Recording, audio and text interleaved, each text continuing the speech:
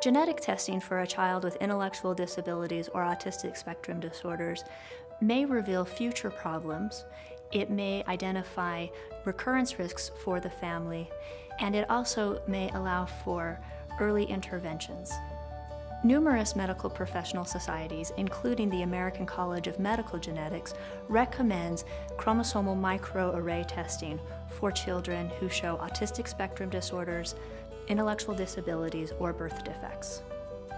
Fragile X syndrome may also be the cause for a child showing intellectual disability or autistic spectrum disorders.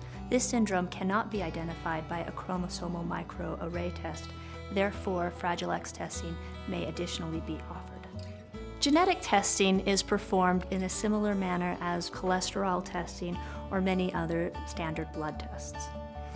In some situations, a parent may carry a defect in one of the genes that they give to their child. And in this circumstance, the child has inherited the genetic defect.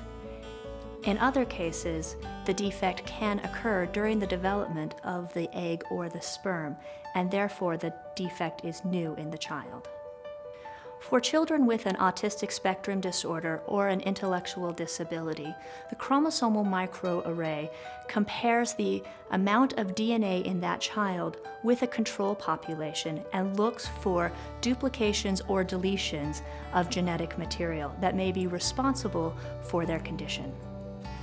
There are three general categories of results from genetic testing.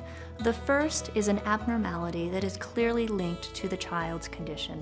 The second would be a normal result, in which we may not be sure if the child has a genetic cause of their condition. The final category would be a change that is not observed in the general population, however, we are not sure if it is causative of the child's condition. If we have a change that is not found in the general population, we may want to look at the DNA of both parents to determine if either parent carries this change. If the parent carries the change, then they may be evaluated for features of the condition. If the parent does not have the condition, we may conclude that the change in the child is just a change running through the family. The chromosomal microarray will have an abnormality in approximately 15 to 20% of children with an autistic spectrum disorder, intellectual disability, or birth defect. Fragile X testing may identify abnormalities in an additional number of children.